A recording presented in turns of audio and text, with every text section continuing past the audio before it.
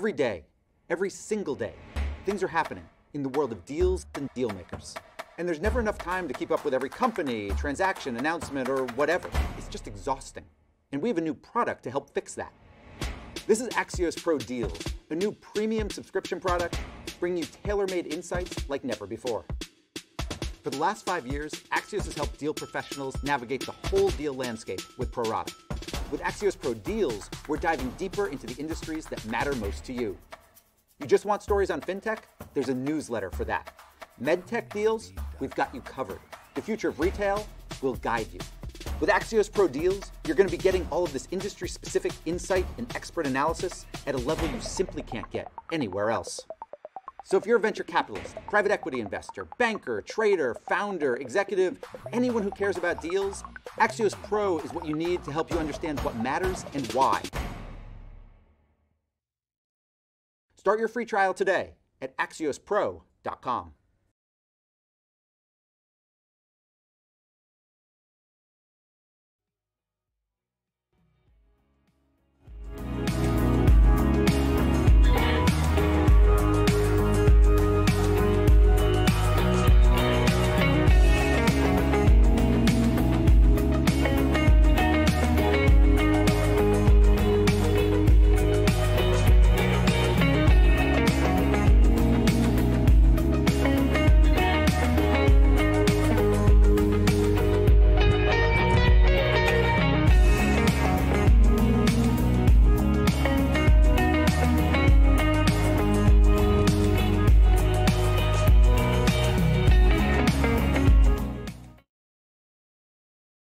Five years ago, we started Axios with the mission to get you smarter, faster on topics that matter.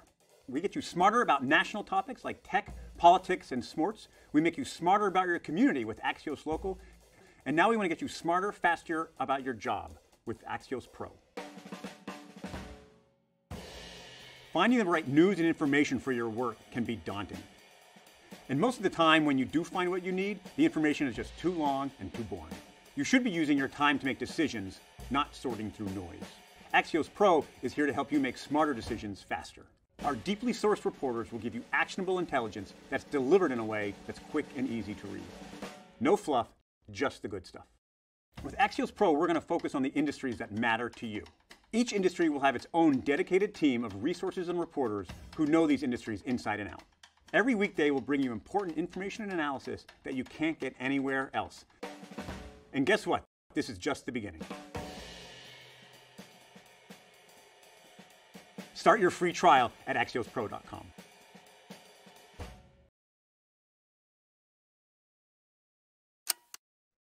Welcome to our virtual event, Preparing for the Next Pandemic. I'm Tina Reed, healthcare editor at Axios, and I'm coming to you today from Arlington, Virginia. Welcome to our audiences on Facebook, YouTube, Twitter, LinkedIn, and on Axios.com.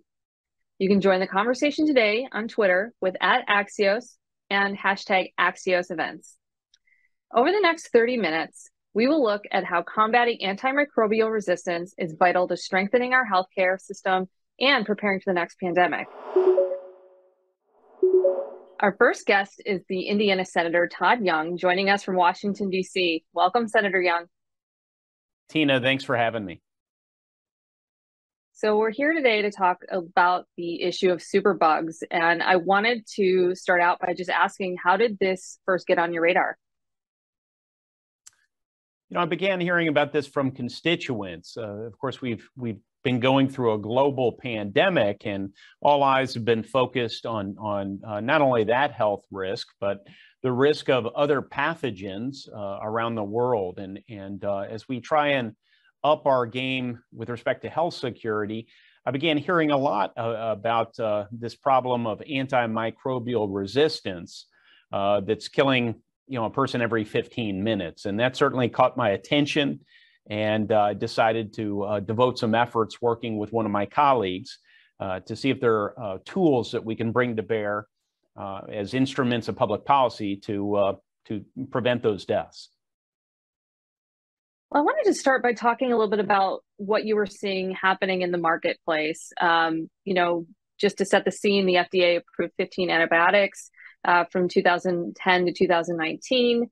The companies behind 5 of those drugs have either declared bankruptcy or have been sold for pennies on the dollar of their initial valuation. So clearly we don't have a lot going on in the pipeline. Could you talk a little bit about why that's so concerning?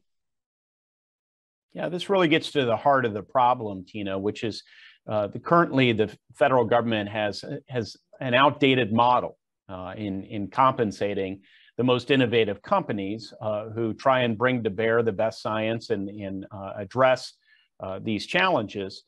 But they end up not really paying for innovation, and instead they're paying in ways that are reactive. You know, think of it as a fire extinguisher as opposed to on the front end figuring out how much value the public could get from innovation to protect us from an AMR resistant bacteria strain, and then compensating innovators in early in the process. So there's a lot of reactiveness and payment after the fact, and sometimes you find very innovative scientists and companies who are attempting to help us prevent the outbreaks of these antimicrobial resistant pathogens, but they're just unable to sustain themselves because there hasn't yet been an outbreak. So we need to go ahead and pay the innovators on the front end, have their solutions off the shelf that we can pull off if ever needed. So let's move into talking a little bit about what you think the solution for that might be. You co-introduced the Pasteur Act. What would that do? So this would move us away from the sort of model that I just explained towards a subscription-based model. You know, I referenced a fire extinguisher. I guess that could be one model. Think of this as maybe the Netflix model, where the federal government identifies what that public health value is. They work with innovators and companies that might have the ability to develop treatments and preventative measures to prevent, you know, a public health crisis should that antimicrobial resistant pathogen find its way to our shores. And we go ahead and pay that up front. Of course, that would cost more money up front from the American taxpayers. But in the end, all it takes is one major outbreak to not only lead to the loss of thousands, tens of thousands, perhaps many, many more lives lost, but also very, very expensive expenditures to our economy and to the federal budget to deal with it on the back end. So that's essentially what the model is. Paired with that, Tina, is very important. We want to make sure that as we are investing this money in development of next generation solutions, we're also upping our game as it comes to implementing the best stewardship programs that prevent the overprescription of some of these antibiotics, which then allows the bacteria to evolve and you know, could still threaten U.S. citizens and others around the world.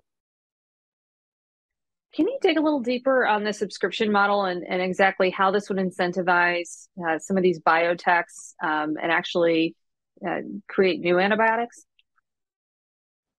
Yeah, you know, what we're really doing is we're empowering our leaders at the Centers for Disease Control to work with innovators and to pay for a reliable supply of these novel antimicrobials that are decoupled from the volume of antimicrobials actually used. So right now we pay for volume. We pay for the number of antimicrobials used. What we really need is to have an arsenal of treatments and prophylactic measures that we can take off the shelf, and we want to pay for those, pay for successful drugs in the event that we ever need them. In some cases, we won't need them, but in other cases, it's you know, we're investing in this ounce of prevention that is going to lead to great savings and a reduction of human costs down the road. So it is a major shift, and it's going to take frankly, some adjustment, a shift in thinking for my colleagues and for others. We're no longer paying for volume. That's kind of the old model. Instead, we want to pay for successful interventions. How much would this cost us? Well, you have to, the way to think about it, the way I think about it is the federal government only pays once. You pay for the subscription, you pay for the compound, the secret sauce, but then you don't have to continue to pay down the road because we already have, as taxpayers, the intellectual property for these things. But the more precise answer to your very good question, Tina, is this is something that will have to be negotiated between the innovators and our health professionals at the CDC. If we do this, if we head down this road, if we pass the Pasteur Act, which would empower our best health minds to go out and do what they do best, then we solve the core problem that faces the antibiotic drug development process. And that's the pressing need for innovative drugs that frankly don't have high sales potential as they're developed. We solve that problem, but when they are needed, they have massive, massive value to American citizens and really people all around the world. And I guess, how do we pay for it? I should have asked that as well. Well, we pay for it through the authorization of funding for the executive branch to work with these innovative companies to identify the core value, and then they draft contracts that lay out payment for a reliable supply. So we merely empower them to go out and engage in these negotiations with the promise of compensation on the back end. And what do you think the path forward is for this bill? What's the timeline of actually getting it passed? And what are your expectations for what we should be watching with it moving forward? Well, Senator Bennett of Colorado and myself I think it's probably fair to say we are optimistic, but that doesn't mean we have 100% or 90% chance of passage. We're optimistic only because we're hearing a lot of chatter about, receiving a lot of press attention and getting a lot of questions from our colleagues about how we might get this done. I think there's a growing recognition that something like the Pasteur Act to pay on the front end of the development process as opposed to waiting until disaster strikes is urgently needed. And because of that, I think as we approach year's end, working with Representatives Doyle and Mike Ferguson in the House of Representatives, we're going to give it a strong push. And to the extent there are individuals who are watching this and they feel like this is a good idea for a federal government to head in this direction, I would invite people to contact their member of Congress. But I think we've got a really decent shot of getting this done before year's end, which would be transformative. And the HHS secretary didn't quite endorse it last week, but did speak quite highly of the Pasteur Act. So do you expect that this could get the president's signature? I do. I think that the HHS secretary is open to and even probably supportive of this solution. To the extent other solutions might be offered, I think he would remain open to that as well, which is why they haven't gravitated towards a particular bill. But listen, the administration knows as well as anyone that we need, last thing we need right now is yet another and distinct health disaster from the global pandemic we've just been through. And I have to say, this problem that we're speaking to is only worsened in the midst of the COVID pandemic, as so many doctors have been prescribing antibiotics, and we've seen resistance grow to antibiotic treatments around the world. Well, thank you so much, Senator Young, for joining Axios today. I really appreciate it. Thanks so much, Tina. And next, we have a view from the top segment with my colleague, Chris Freitz. Good afternoon. I'm Chris Freitz. Thank you to our sponsor, Viatris, for making this conversation possible. And joining me now is Viatris's Head of Global Policy, Erica Satterwhite. Erica, welcome to Axios. Thank you so much, Chris. So happy to be here.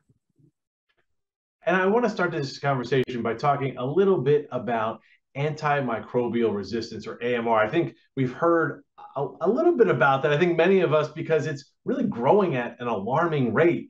And I'm wondering why and what happens if we don't stop it? Yeah, thanks so much, Chris. And happy to first level set a little bit about the current impact of AMR. AMR is a leading global cause of death. A comprehensive analysis that came out in February 22 in The Lancet showed us that based on 2019 data, annual deaths associated with bacterial AMR were nearly 5 million, 1.27 million of which were directly attributable to AMR. This put bacterial AMR squarely in the top 3 causes of death after heart disease and stroke in 2019. And young children in particular are particularly at risk. Globally, 1 in 5 deaths attributable to AMR are in this age range. And as a mom of 2 kids in this demographic, that is absolutely horrifying and we need to do better. Why is this happening? Why is it accelerating? Inappropriate use of existing antibiotics, as well as lack of access to appropriate antibiotics, and what happens if we don't stop it. The consequences of AMR continuing to spread are absolutely catastrophic. Not only do we lose our ability to address infections like pneumonia or sepsis, it also means that modern medicine that relies on the preventive use of antibiotics to prevent infection, whether that's chemotherapy for cancer, common surgeries like C-sections or hip replacements, we lose our ability to do all of that. Wow. Okay. So that sounds pretty awful. So what do we do to stop it? We can stop it, right? We can, yes. We can begin by preventing infections in the first place. So by furthering efforts around hygiene, sanitation, hospital-based infection control, and vaccination, both for bacterial pathogens directly, as well as for viral infections to stop the inappropriate use or overuse of antibiotics. Second, on that point, antibiotic stewardship. This means we need to be appropriately using the existing antibiotics we have, minimizing their use when they're not appropriate, like for viral infections, as well as ensuring that when we do use them, we're using the right way, the right antibiotic, the right dose, the right amount of time. And to do that, access to diagnostics and proper education, both for healthcare workers and for patients, is really critical. Third, we need collaboration. This is something that no company or entity can tackle on their own. Stakeholders across the board, whether industry, NGOs, governments, we all need to work together with no silos to find new ways to meet these unmet needs, whether that's developing new antibiotics, whether that's tackling appropriate use. We need to work together. At Viatris, we really recognize our responsibility in this space as one of the leading players. We have around 90 antibiotics in our global portfolio, and we're founding members of the AMR Industry Alliance, which is a really unique collaboration bringing together stakeholders from diagnostics, biotechs, generics, and innovator industry to really tackle these barriers together. Finally, and this point is not made frequently enough, ensuring availability and access to many different antibiotics is so critical. Restricting access to antibiotics when they are appropriate is not going to help because infections are going to continue to spread. Ensuring market viability for as many antibiotics as we can is so important because access to the right antibiotic at the right time is key. And I want to switch gears a little bit and talk about the economics of this problem, because I imagine there's a lot in market viability. I'm curious, how does market viability influence tackling this problem and combating AMR? Yes, it's such an important question. Many antibiotics are old and have been available as generics for many years. And in theory, this is wonderful. But in practice, many antibiotics have become really highly commoditized. What that means is that prices are so low for these life-saving essential medicines that in many cases, it's no longer viable for the company to continue making or selling them. This can lead to an unhealthy concentration in the market that in turn can lead to a high risk of supply disruption. This is not a unique problem for antibiotics. This is a challenge that we see playing out for many older generic medicines. The unique dynamic here for antibiotics, though, is that preserving access to many different antibiotics is absolutely critical to ensure that doctors and patients have access to the right product to treat the infection in case it's an infection that is resistant to certain types of antibiotics. So policymakers and payers really need to recognize that the market incentives and the economics are so critical to ensuring that we have access. And then it goes beyond just new product introductions, that we're really looking at older products as well. And finally, I want to talk a little bit about AMR in relation to pandemic preparedness, because I think that's came up a lot during the most recent pandemic. And I'm wondering, as governments look ahead, what should they do? And for that matter, what should they not do when it comes to combating AMR and making sure it's not a driving factor in the next global pandemic? Yes, terrific question. Pandemic preparedness is really all-encompassing. It means it gives us an opportunity to really ensure our health systems are fit for purpose and our communities are better equipped to manage all types of infectious disease. We all, including governments, must take AMR so seriously, because this is not a potential future issue. This is an issue that is here with us today. It is a major driver of disease and death, and it has catastrophic potential if we do not address it. One of the main learnings that we have from COVID is that global problems need global solutions, but that local policies are the difference between life and death. So globally, governments must work together on AMR. Surveillance networks, data sharing, ensuring global supply chains can help ensure broad and equitable access to diagnostics and medicines. But also locally, governments must ensure that policies they put in place are really supportive of efforts to address AMR, whether that's about appropriate use or whether that's about market viability for older and newer medicines. And governments at all levels need to work together with industry, with NGOs, with civil society to make sure that policies don't have unintended consequences. Patients also have a role to play in making sure they're using antimicrobials appropriately and taking these decisions seriously. We as a global healthcare company are fully dedicated to participating in addressing AMR, both through our own work and with policymakers, because collaboration is really the key here. It's so critical. And we'll have to leave it there. Erica Satterwhite is the head of global policy for Viatris. Erica, thank you so much for joining Axios. Thank you so much, Chris. And now, your next segment. Thanks, Chris. Our final guest is the CDC's Deputy Director for Program Improvement in the Division of Healthcare Quality Promotion, Dr. Arjun Srinivasan, joining us from Atlanta, Georgia. Hello, Dr. Srinivasan. Hey, Tina, how are you? Thanks for having me. Well, I wanted to start with the big picture of this threat that's been building for a while. And so I wanted to just start really simply by talking about, what do we mean when we talk about antibiotic resistance or superbugs? What we quite simply mean when we use that term antibiotic resistance, and it's for bacteria and for fungal pathogens as well, is this is a bacteria or a fungus that we cannot treat with the antibiotic or the antifungal that is recommended as the first line treatment. And what that means is that we have to use treatments that are not first line. So they're either they're more toxic or more expensive than what we would like to use.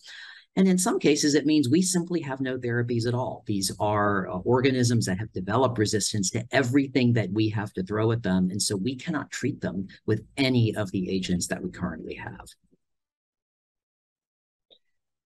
Wow, that sounds really scary. How big of a threat was this before the pandemic even began?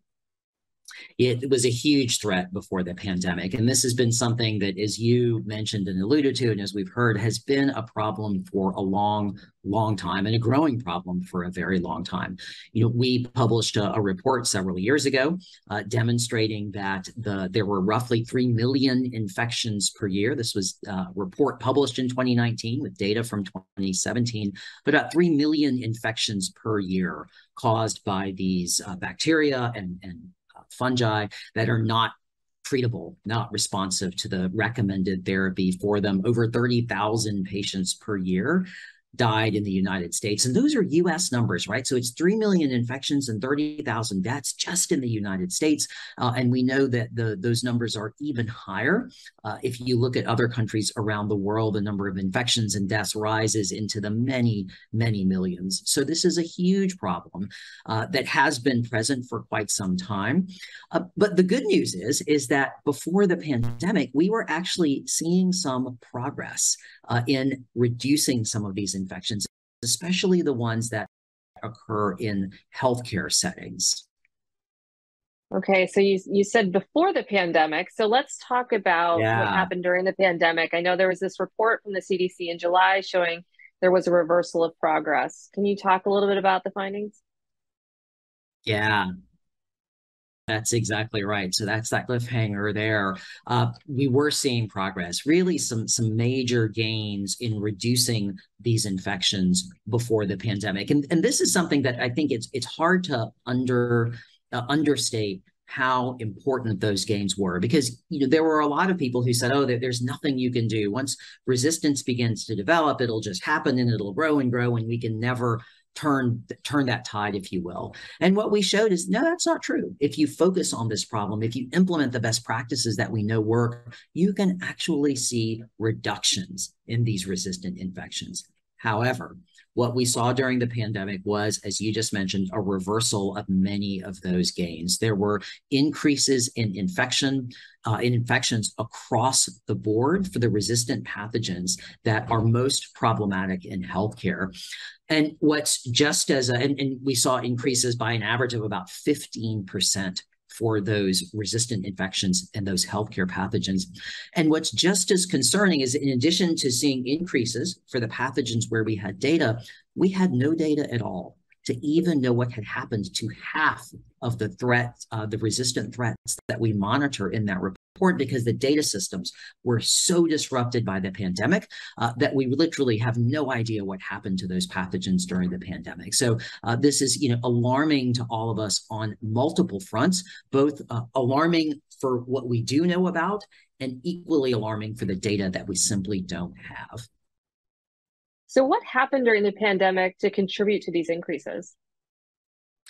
Yeah, it's a variety of different factors, and they are factors that we would expect to see in any pandemic, right? You have a large number of patients who are ill, who need medical care. Many of those patients are quite ill. What we saw during COVID was a high severity of illness.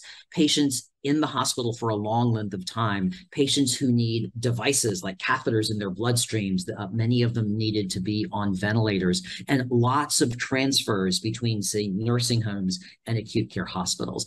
And what we know is that every one of those factors increases the risk of infections, increases the risk of transmission of those pathogens when they occur in healthcare settings.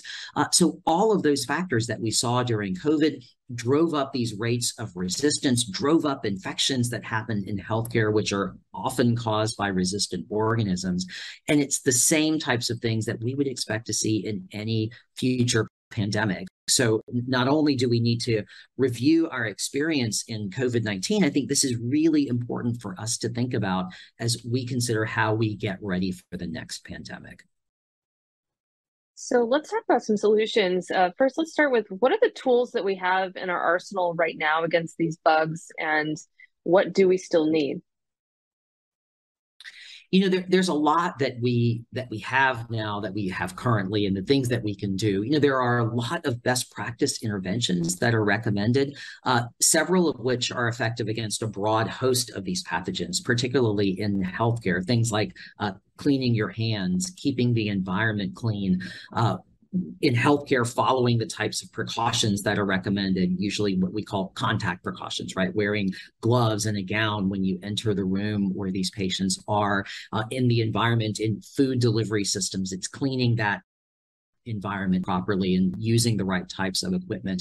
And all of those measures help reduce the spread of these organisms through the environment. And so what that means is that if somebody were to develop an infection with one of these resistant organisms, it will stay with that one person. It won't be spread to many other people. And those strategies are very effective, both within healthcare settings and also out in the community.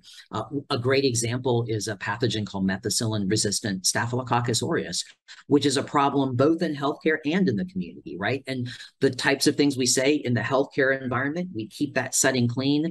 In the gym, it's the same thing. Keep that equipment clean, wipe it down when you're through with it, right? So environmental cleaning, and in healthcare, the use of that type of protective equipment, very, very important to prevent the spread of organisms. There are also things that we can do to reduce the risks that that resistance is going to develop in the first place. And there, our primary strategy is to improve the way that we use antibiotics. We know that antibiotics and antifungal agents are important selecting factors for resistance. They help fuel the fire of resistance. So when we optimize the way that we use those drugs and we give them only when they're needed, and we give the right drug for the shortest duration that's effective, we help reduce that selective pressure. We deprive antimicrobial resistance of some of that fuel that it needs to thrive. So it's both preventing the development of resistance as well as preventing the spread of resistance.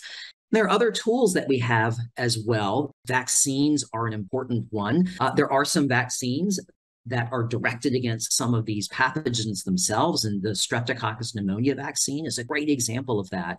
The launch of that strep pneumonia vaccine has actually reduced antibiotic resistance in Streptococcus pneumoniae because it has so dramatically reduced the number of those infections. We need more vaccines for these types of AR threats. The other place where vaccines can be really helpful is for vaccines for things like flu and COVID. Now, those are viral pathogens, so why am I mentioning them here? Well, oftentimes what happens is when people get a viral infection, they go to the doctor. The doctor may or may not know what's going on, and so they get an antibiotic that they don't need. If you're vaccinated against flu, if you're vaccinated against COVID, you won't get that illness, and you're less likely to get those unnecessary antibiotics. And there are also, we believe, a need for a number of really important innovations in this space as well. We think there are better devices that we can use in hospitals. There are agents that we might be able to use to decolonize people who are carrying some of these resistant organisms. These aren't things that we have yet, as well as those new vaccines that I mentioned. We don't have them yet, but those are things we desperately need in order to continue our fight against these resistant pathogens. And what about the development of new antibiotics? Are we facing a world where we might run out of new antibiotics? And is there enough being done to create new options? Yeah, we are indeed facing that world. And I think that's something that all of us in infectious diseases worry about. There is a lot that's happening, and there's a lot of necessary investments in creating new antibiotics. And just as important as we bring those new antibiotics online, we also have to work just as hard at improving the way that they're used. Well, Dr. Srinivasan, thank you so much for your time today. Thank you, Tina. Appreciate it. Thank you to all of you for joining us this afternoon for another virtual conversation that has made everyone smarter, faster. For the latest on antimicrobial resistance or to sign up for my Vitals newsletter, visit axios.com/newsletters or visit us on the Axios app. Thank you all for joining, and we'll see you on axios.com.